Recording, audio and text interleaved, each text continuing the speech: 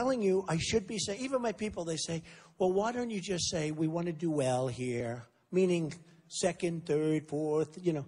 I don't want to say that. I know it's safe, because I know I say if I want to win, and if for some reason we don't because you're too lazy to get out and caucus, okay?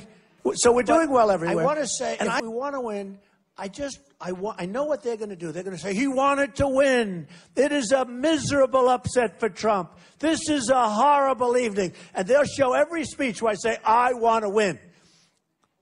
But you know what, folks? I don't care what they do. I want to win Iowa. I want to win. So, I want to win Iowa. So, here's the story.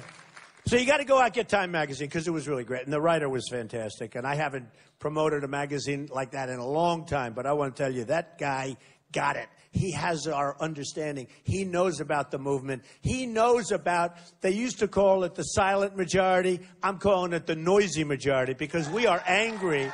And we are angry. We're angry at stupid people. We're angry at people that don't know what they're doing. You know, it's funny. I was saying last night, we were in South Carolina. It was an amazing, they turned away 5,000 people. We had an arena that was packed, and they turned away more than 5,000 people.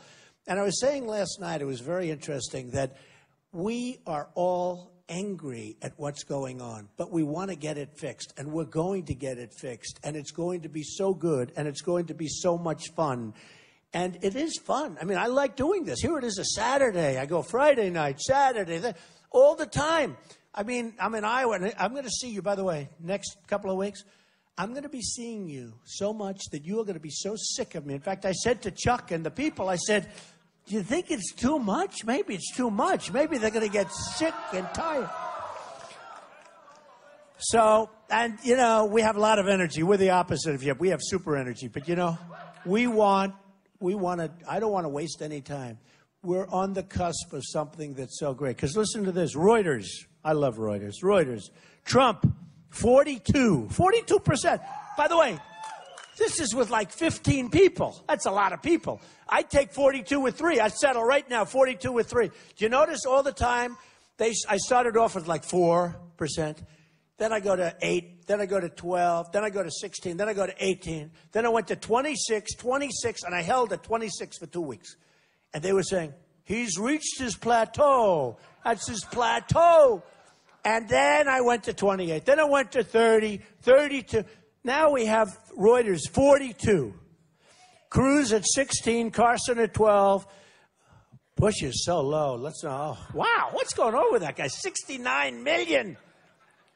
It shows you can't buy elections anymore. It's really true. I think people are too smart for it. They're too smart. You know, sort of interesting. I looked at it, and I view it as something that you should all think about. So, Jeb, who's a nice person? He is a nice person. He says he's lowered. That was a very badly described candidate. No. He's a little low energy, but that's it. We don't need low energy. Do we agree? We need high energy. High energy. Do you think ISIS wants to know about low energy? You got to knock the hell out of them. Boom, boom, boom. You need a lot of energy. We need a lot of energy. China, ISIS. You know, China, what they're doing to us in trade is unbelievable. I love China. The people are friends of mine. The richest people in China, I mean, the biggest bank in the world is from China. They're tenants of mine. They buy my apartments. I have a lot of respect. Their leaders are too smart for our leaders. It's very simple. They're killing us.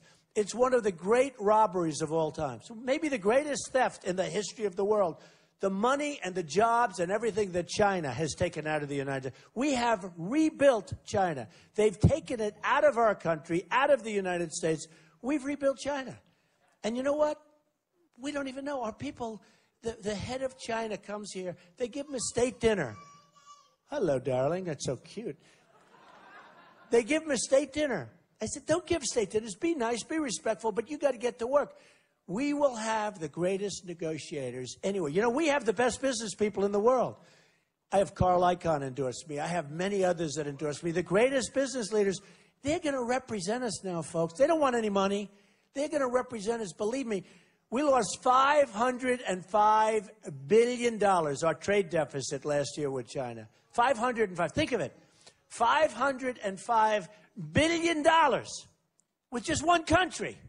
With Japan, the cars, they pour in millions of cars. They pour in off the biggest boats. You've never seen ships like this. You go to Los Angeles, these ships pull up, the cars pull off like it's the Long Island Expressway. They're going like 40 miles an hour off the ship. They're just one after another. You know what we give them? Practically nothing. Look at the trade deficit with Japan. We have the power over these countries where we can do right, where we can come out ahead. This shouldn't be happening. But we have incompetent people negotiating. We have donors. We have people, we have political hacks. We're not using our best. You know, if you go to places like China, Vietnam's another one, hot as a pistol. They're doing great. Vietnam is taking business now from China. Okay? Vietnam is China's big headache, not us. They don't worry about us because our people don't know what they're doing. But Vietnam's doing a number in China. And Mexico is going to be the new China. Because what they're doing to us is unbelievable. Although they did catch El Chapo. Good? Good?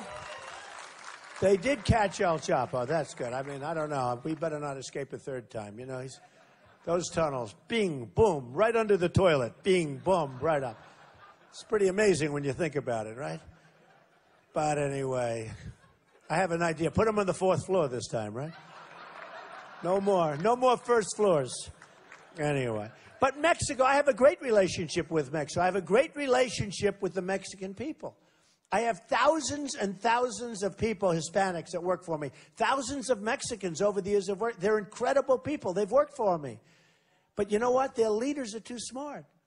What's happening is we don't have a border between the anchor babies, which, by the way, and the press will say, you can't say that. I can say it. I was right on the anchor babies. I was right. We don't need a constitutional amendment to stop this craziness. You have a woman, she's pregnant. She walks over, she has the baby. Now we're supposed to take care of the baby for 85 years or whatever it is. It doesn't say that, folks. And the best lawyers in the world agree with me. And when I first made the statement, it just didn't make sense. But if you read the fine language, if you read the fine print, they came in, they're here illegally, they have a baby, they don't leave the baby. The baby isn't an anchor baby. We don't take care of that particular baby or person for 85 years. It doesn't read that way. And we don't need, and by the way, we don't need a constitutional amendment. We don't need it.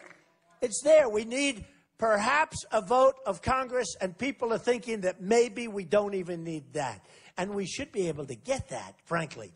But we probably don't even need that. Okay. Fox News. So Fox News comes out last night. 35 for Trump national. Cruz at 20. Ruby at 13. I'm winning by a lot. And they say, winning by a lot. Okay? Here's one that I really love. They didn't even cover it. They don't cover. You know, they don't want to cover these great numbers, right? Donald Trump against, did anybody ever hear of a person named Hillary Clinton? So this was just last night.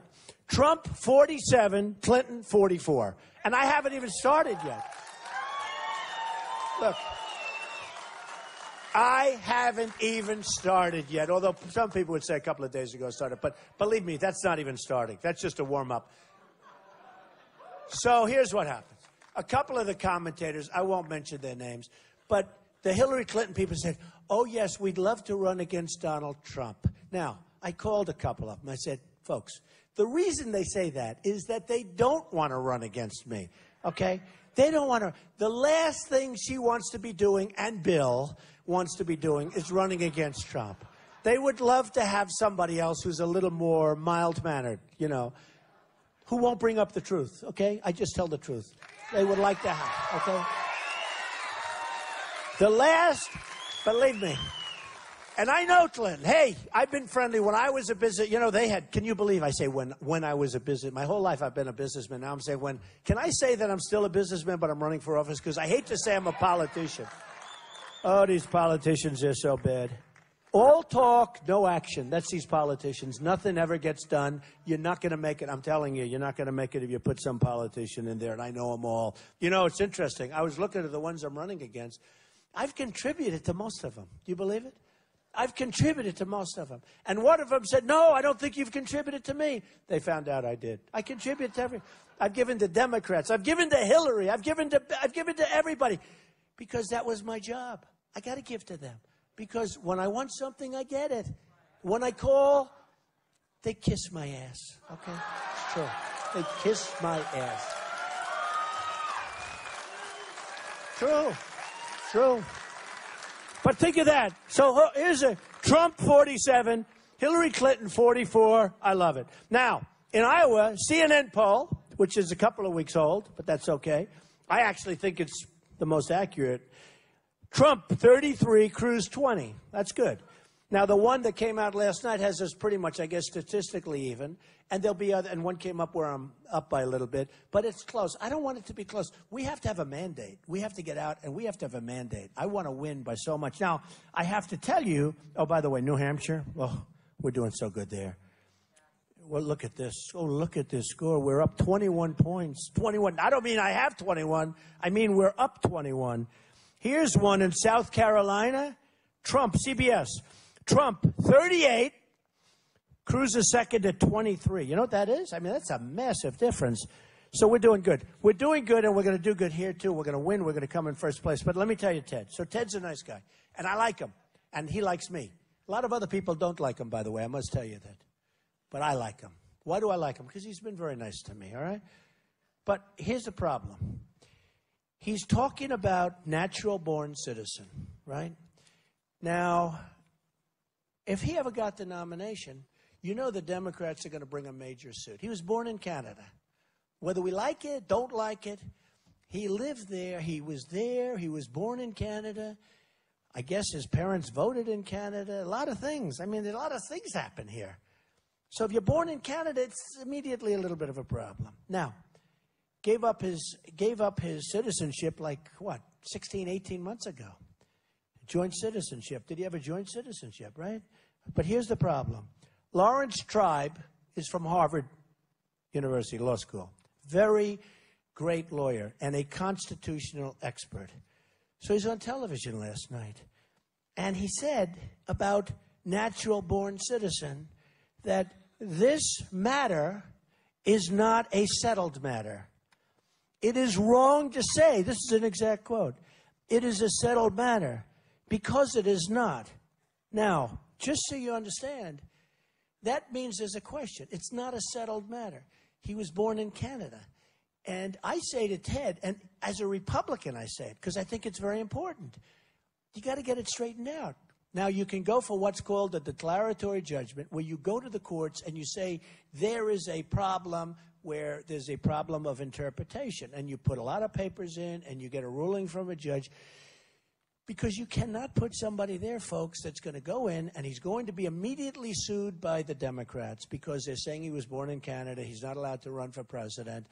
And if there's that doubt, don't forget these lawsuits. Who knows more about lawsuits than I do? I'm the king. I'm the king. These lawsuits take 2, 3, 4 years. So you can't have somebody running. You cannot have somebody running and have a lawsuit. And people have already said they're going to bring the lawsuit. They say if he gets the nomination, we'll bring in a lawsuit as to natural-born citizenship. And honestly, I don't know. Because some people say you have to be born in the land. Okay? You have to be born in the land. That's what I always thought before. You have to be born on the land. So he was born in Canada. Now, John McCain had the same problem. The difference is his two parents were both in the military. They were both in the military. And he was born on a military base. Okay? I understand that. I mean, it's a military base. Okay, what are you going to do? Say, you know, Mom and Dad, you should have taken me back home to be born. I can't run for president. He was born on a military base. And I understand that. And by the way, Lawrence Tribe represented John McCain on that. And he said he was troubled by it. They won, but he was always troubled by it. It bothered him. But he also understood it. But with Cruz, he said it's a problem. Now, if it's a problem, they got to work it out. Because you can't give somebody a nomination. I think we're going to win, just so you understand. I don't want to be like a negative person. And I don't want to win this way. I don't want to win this way. I want to win fair and square. And based on all the polls, it looks like I'm doing awfully well. But you can't have a person running for office, even though Ted is very glib and he goes out and he says, oh, well, I'm a natural-born citizen. The point is you're not. I mean, you got to get a declaratory judgment. You have to have the courts come up with a ruling. Or you have a candidate who just cannot run. Because the other side will immediately bring suit, and you've got that cloud on your head, and you can't have that cloud in your head. You know, the Republicans have a structural disadvantage to start off with. Speaking of that, I think I'm going to do great in New York, a state that they don't even talk about. You ever notice where they say, you have to win Florida? I think I will. You have to win Ohio. Now, Ohio is interesting because I do great in Ohio. I'm killing Kasich in Ohio. Everyone said, maybe you should make him your running mate and you'll win Ohio. I said, yeah, there's only one problem. I'm killing him in the polls. All right? You know, it's the same thing like in Florida where you're beating them and they say, why didn't you pick one of them? So it's sort of interesting. Pennsylvania, we're going to do great. What they've done to the industries in Pennsylvania, like the coal industry, I guarantee I'm going to do great in Pennsylvania. But I think I'm going to do great in states that are not considered in play. I think New York, you know, they came out with a poll the other day, you probably saw it. Upstate New York loves Trump. And I think I do well in Manhattan, too. I live there. But it's on the little liberal side. That's okay. You know what the truth is? Whether it's liberal or not liberal, whether it's Democrat or whatever, people want safety. They want our country to be great again. They want lower taxes. So I think that I'm going to win states that these people up there, back there with all of the cameras, they don't even talk about. I think we're going to win states that aren't even talked about because the other people are not going to win any of those states. I mean, there's not a chance. You know, Ted and Marco and all these people are not going to win New York, and they're not going to have a chance of winning New York. I have a good chance of winning. They like me. I mean, sometimes they think I'm a little wild, but that's okay.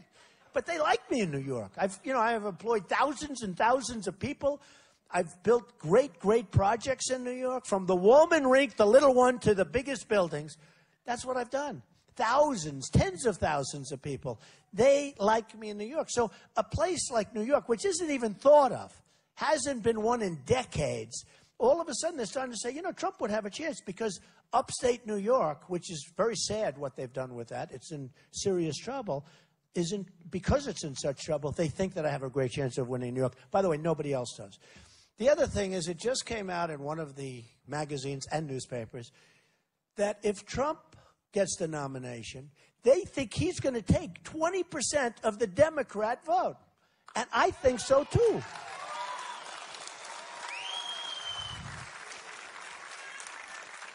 Do you remember the old little group of people? They're so great. I love those people. Some of them are still around.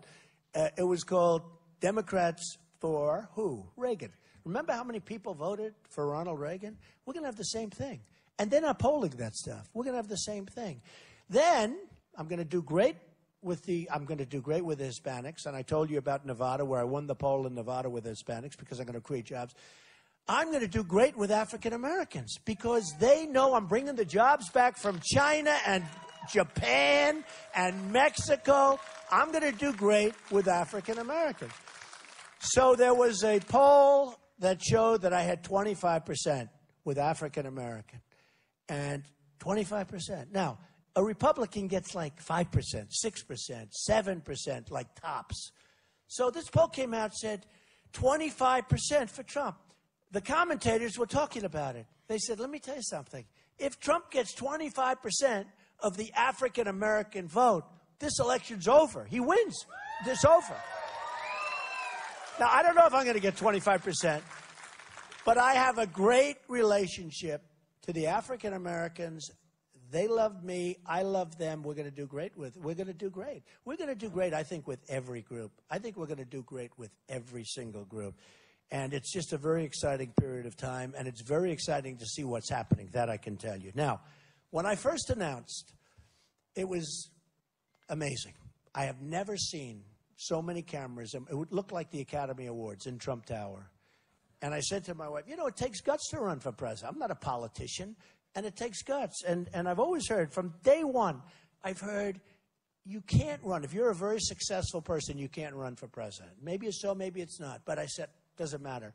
Too many stupid things are happening. Too many people, they don't know what they're doing. They're either corrupt, incompetent, maybe worse than incompetent, or they have another agenda. I don't even know. Maybe there's another agenda. I don't really think so. But maybe there's another agenda out there, folks, that we don't even know about. But there's something going on because there's so many things that are so simple, like the Iran deal. How do you give $150 billion? We get nothing in that deal, nothing. Think of it. We don't even get our prisoners back. No, we don't even get our prisoners back.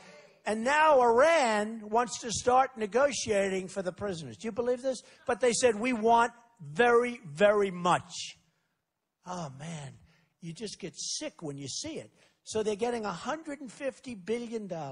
And what we should have done, first of all, nobody even knows when this deal started. It's been going on forever.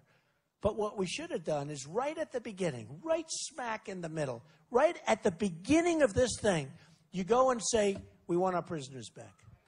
Right? You want our prisoners back. They never asked for the prisoners.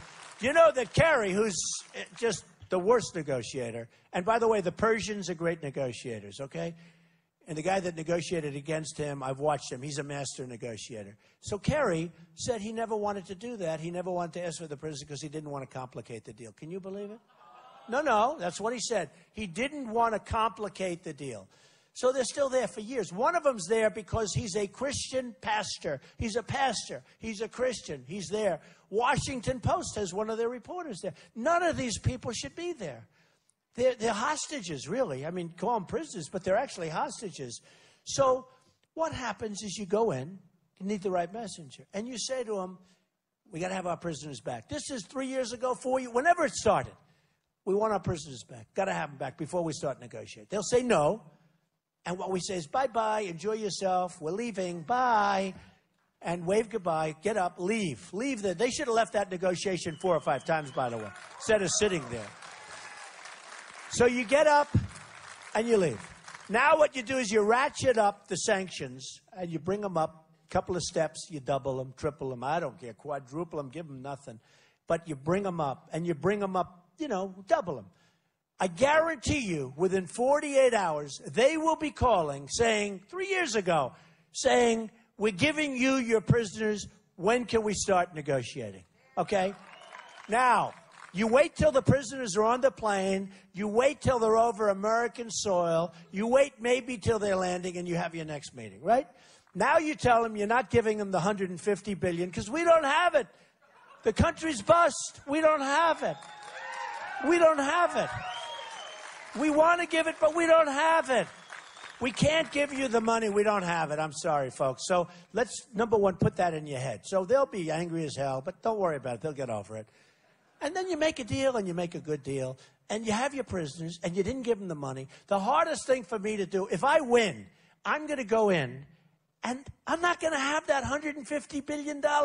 It'll drive me nuts. I just hate the concept of giving away that much money so stupidly. And now they call and they say, we are now prepared to negotiate for the prisoners, but we want a lot. Can you believe the stupidity of these people? Now, I used to say this is one of the greatest deals of all time, but I'm wrong. You know the greatest deal of all time? And I just sort of figured this out 2 weeks ago. What did they get in addition to this great deal with the money? And how about this? 24 days for inspection. So we say, oh, we hear they're building nuclear. Oh, please let us know. Now, before they get to the 24 days, before the clock starts ticking, they have to go through a whole process, right? It could be forever. But even worse, they have certain areas where they have self-inspection. Think of Iran with self-inspection. We hear you're building nuclear. Oh, well, let us go and inspect. We will inspect and we will call you back tomorrow. Mr. President, I promise, we're not building nuclear there. This is madness, okay? How we could have agreed to this is just insane. And it will lead to nuclear proliferation as sure as you're sitting there. You already see what's happening with Saudi Arabia. And if you think that Iraq, and if you think that, you know, you look at what's going on, because the greatest deal they've ever made is Iraq.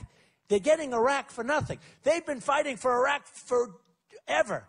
Since I was born, they've been fighting, right? They have two equal countries in terms of militarily. They go this, they fight. 10 feet this way, 10 feet that way. This goes on forever. Then they rest for a couple of years, then they go back and fight, right? Then Saddam Hussein with the gas, then the other one with gas, then they say, we'll take a truce, they rest, they go back to fight. What the hell? How did we ever get? We should have never been there in the first place. And I said that. I said it. We have to rebuild our country. We have to rebuild our infrastructure, our roads, our schools, our bridges are falling down, and we're pouring money. We don't know what the hell we're doing. And I said it. In '04 and even '03, it came out Trump opposed to the war. I was totally opposed to the war. And I'm more militarist. I tell you what, I am more militaristic than anybody in this room. Anybody. I want that strong military. I want it so bad because we're not going to have to use it. We're probably not going to have to. But you know what? We have to have it. We have to build it up. I'm in the real estate business. It seems like all the time I'm getting these listings. Army base for sale, naval base for sale, Air Force for sale, Air Force base for sale. I mean, I say, how many places do they have? We're always selling these bases. All the time they're being sold. We need a strong military. We need a powerful military, okay? And we don't have it. We just don't have it. So we're going to change things in this country. We're going to use our heads. We're going to be so smart. We're going to be so cunning. I just said in the other room, we're going to win so much. We're going to win on militarily. We're going to knock the shit out of ISIS. We're going to...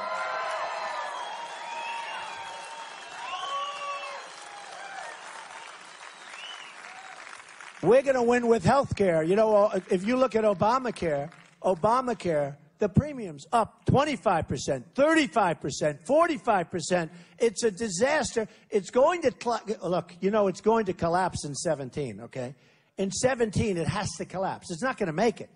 But we're going to terminate it, and we're going to replace it with something so much better. Cheaper for you, cheaper for the country. The country can't afford it. It's no good. And by the way, do you see your deductibles?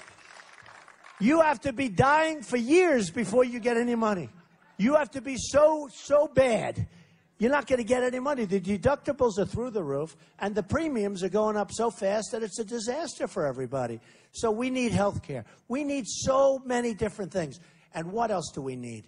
We need a strong border. And what do we need? We need the wall. We're going to build a wall. We're going to build a wall. I mean, look. Do you remember? So when I came down in the atrium of Trump Tower with my wife, she was going down, and she was very elegant, and I'm waving, and I'm saying, what the hell am I doing? Why am I doing this, right? And I'm going down in front of all of these people and all of these killers that are back there, just except like, oh, they have a lot of people back there. But, I mean, you never saw this. Look, I'm telling you, it looked like the Academy Awards. And I went up and I talked about illegal immigration. And I took heat like nobody has ever taken heat. And I always say it. Rush Limbaugh said that Donald Trump has taken more incoming than any human being I've ever seen, right? And I took a lot of heat. And then about 2 weeks later, it started dying down.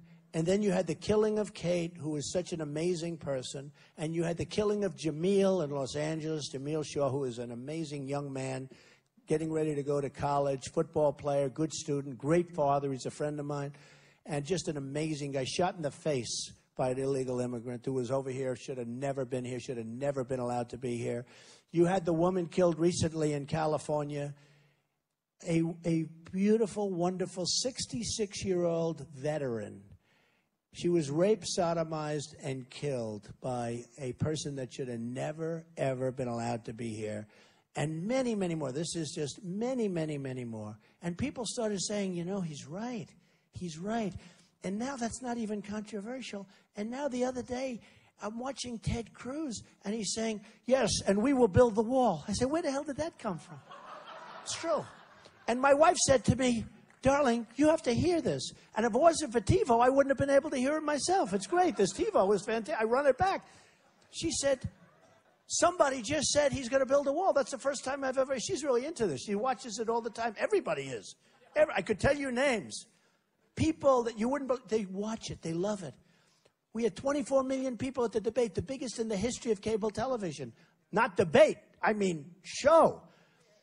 24 million. CNN had 23 million people watch, the biggest audience in the history of CNN. This isn't me talking. This is CNN putting out a release. The biggest audience. Now, let's say Trump isn't involved, okay? Let's say it's Rand Paul, Jeb Bush. I don't want to mention everybody because some people I like so much, but so I'm not going to. But let's say it's, okay, the cast of characters, right? Those debates used to draw flies. They didn't draw anybody. Nobody wanted to watch the debates. In fact, the networks didn't even want them. I think they had to take them as part of their license. You're not going to get licensed unless they didn't even want them. Now they say, can we make them 3 hours? Can we make it 10 hours? I mean, they want, it's crazy what's going on, the debates.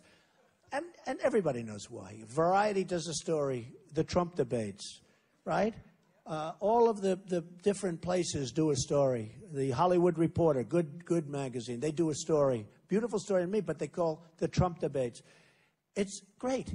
And the beauty is that if I run against Hillary, they say it's going to be the largest voter turnout in the history of the United States. And I believe that. And they also said, and CNBC said it, and other people said it, they said that not only is it going to be the largest voter turnout, but many of those people that come in, they're sick and tired of these phony, corrupt politicians like Hillary.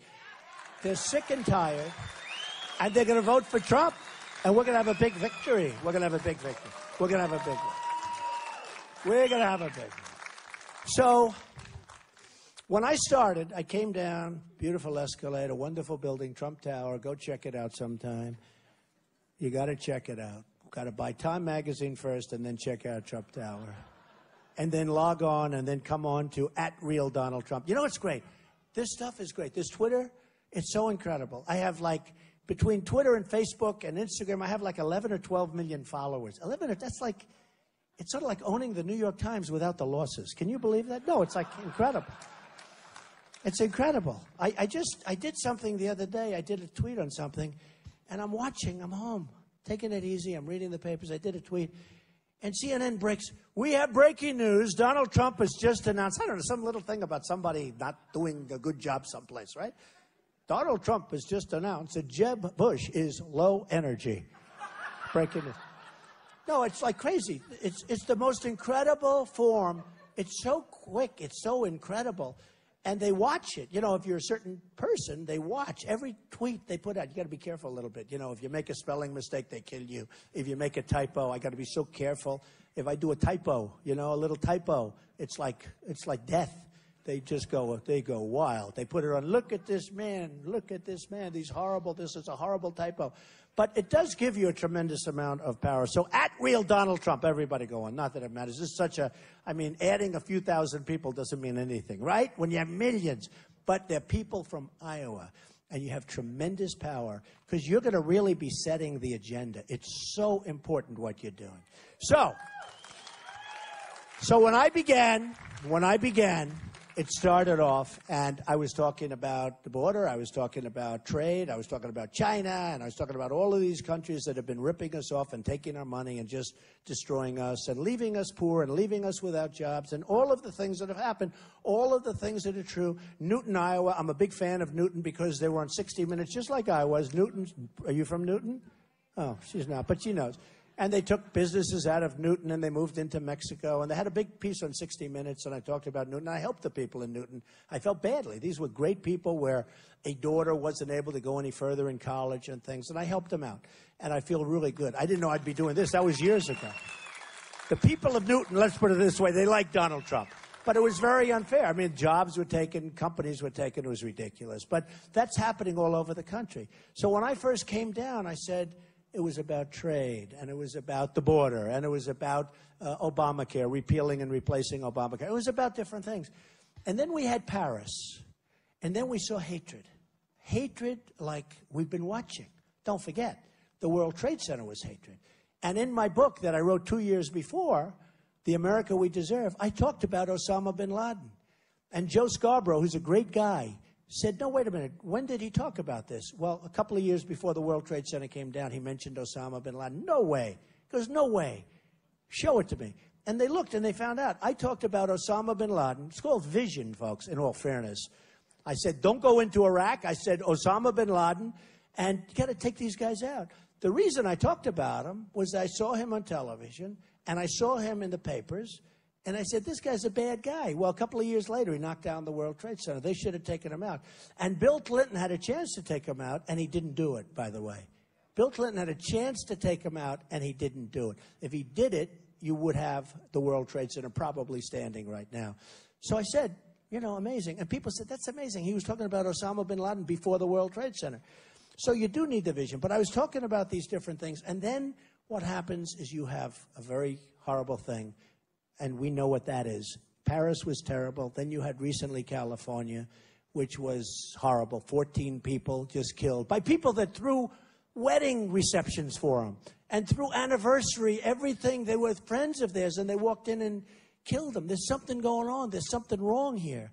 And then Paris. And fortunately, the press, you know, they were calling him a mastermind, right? This guy, I call him the guy with the dirty hat, the dumb guy with the dirty hat. You have to demean these people. Because what's happening is they, ISIS and others, are using the internet to take our children's minds and to radicalize our children, and we won't even know about it. And they're going to places, and they show up at the places. I mean, they join ISIS, and they join Al-Qaeda, and they join other. It's disgusting what's going on, right?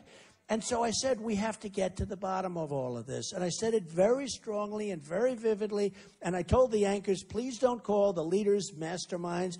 Call them people with very low IQs that are no good. And I call the white, you know, with the white hat, I call him the guy with the dirty white cap, right? He had the white ski thing on.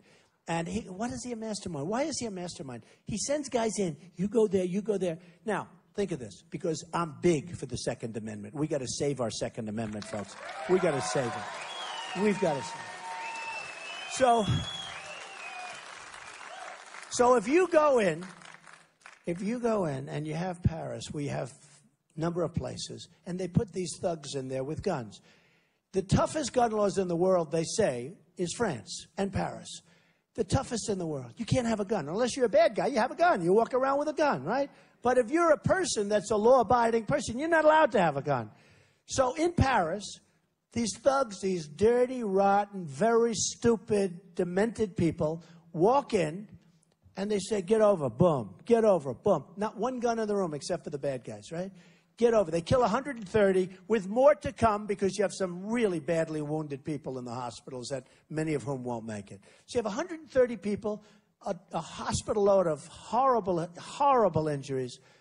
For what? I guarantee you, if that guy right there had a gun on his ankle, and if that guy right there had a gun on his waist, and if this one over here, the tall one with the glasses, or even the short one, or the woman, she looks tougher than all of them. But if there were some guns on the other side where you'd have bullets going in both directions, it wouldn't be that way. It wouldn't be that way. Same thing in California with these two horrible people, right? These two horrible people that knew everybody in the room. They were sort of friends, I guess, but they knew everybody in the room. And if you had a gun on the other side, it would have been a fight. And you wouldn't have the kind of carnage and the horror show that you had. We have to protect our Second Amendment. Remember that. And with me, it's going to be protected.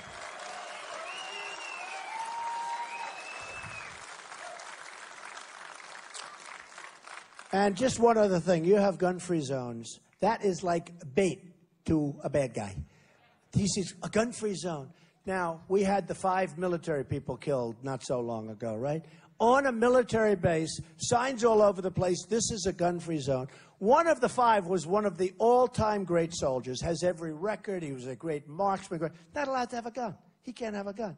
So they have gun-free zones. The guy sees it's a gun-free zone, okay? Sees it's a gun-free zone. Walks in, kills these 5 people. If they have guns, believe me, it doesn't turn out that way. Turns out to be they were standing there was nothing they could have done. He walks in, fully loaded. They had their guns 200 yards away, locked up. First thing I do, one of the first things, there's so many things to do, but we get rid of those gun-free zones, especially on military bases. It's ridiculous. It's ridiculous. So,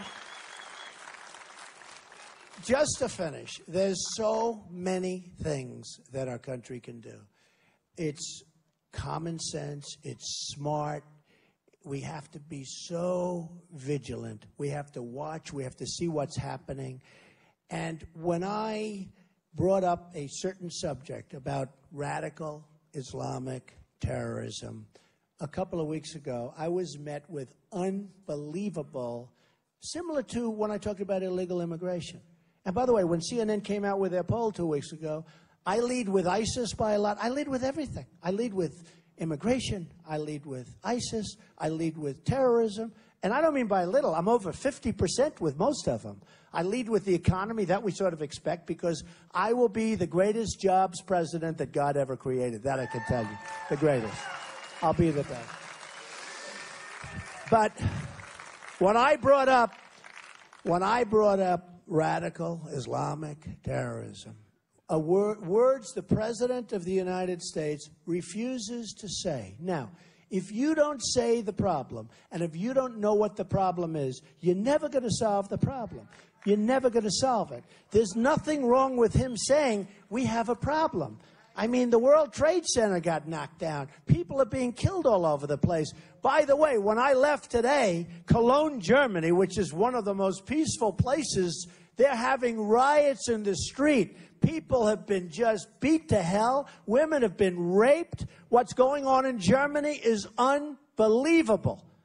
And we have to be smart. We can't take these people from the line that we have no idea who they are. You know, we all have heart.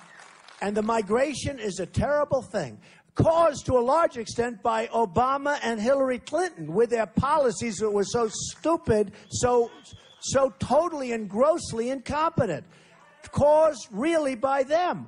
So what happened, and others, but really by them more than anything else. You look at what they've done with Libya, with Syria, the whole thing, everybody, I don't think they've done one right thing, even a few things. Look, 50 soldiers. We're going to send 50 soldiers.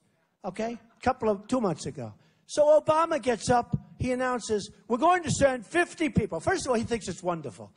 50 doesn't sound, these are elite soldiers. These are great people. These are unbelievable men, women. These are the finest. What the hell does he have to say it for? Because now they have a target in the back, and the enemy is looking for those 50 people. If he would have just kept his mouth shut, he could say, and you know what? For the purpose of PR, when you say 50, people say 50, it's actually bad. It's not even good. But why does he have to say it? Why does he have to say we're getting out? We should have never been in Iraq, folks. But we shouldn't have gotten out the way we got out. We shouldn't have gotten out the way we got out. I mean, I hated what they did. I hated what they did with Iraq. But we shouldn't have gotten out. And he goes out and he announces the date that we're leaving. And I said, oh, that's smart, because I figured it's camouflage, right? I figured he'd never leave. He leaves that date. So the bad guys, and don't kid yourself, they don't want to die. You read all about, they want to die. Bullshit. They don't want to die. Okay? They don't want to die. And let me just tell you another thing. Their families know everything that they're doing, just like your families know everything that you're doing. Their families know everything. And they care more about their families than they care about themselves. They don't want to die, but they care more about their families than they care about themselves. And their wives know, and their children know, and they knew everything about the World Trade Center, and they knew what was going on. And those people in California, they had pipe bombs all over their place, all over their apartment, and there were numerous people that knew. And they could have reported them to the police, and you wouldn't have had the problem, but they didn't want to do it. So something bad is going on, and before we do anything, and before this country goes totally to hell, we better get smart. We better get away from these stupid politicians that don't have it, and we better do it right, because we're not going to have much of a chance. We're not going to have much of a chance.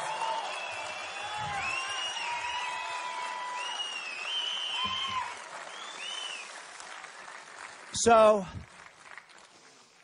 it's become largely, and even at the rallies, everybody has great confidence in me with China and with all these places. And don't worry about it. We'll take great care of that whole situation. And we'll get along great with them.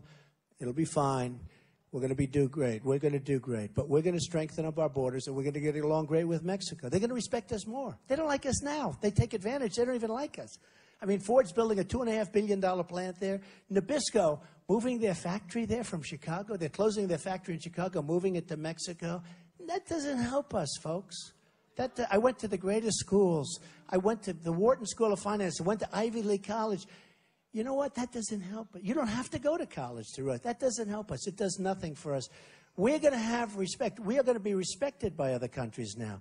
We're not respected. It's funny. We're like the big, fat bully that gets his ass kicked all the time. Nobody respects it. That's what we are. We don't win anymore. And what I said before is this. We are going to win so much that you people are going to get so tired of it. You're going to beg me, please, please, no more victories, Mr. President. No more victories. We can't take it anymore. Give us at least 1 or 2 failures. And I'm going to say, no way we're going to have failures. We're going to win all the time. And we are going to make America great again. I love you. Thank you. February 1st, get out and vote.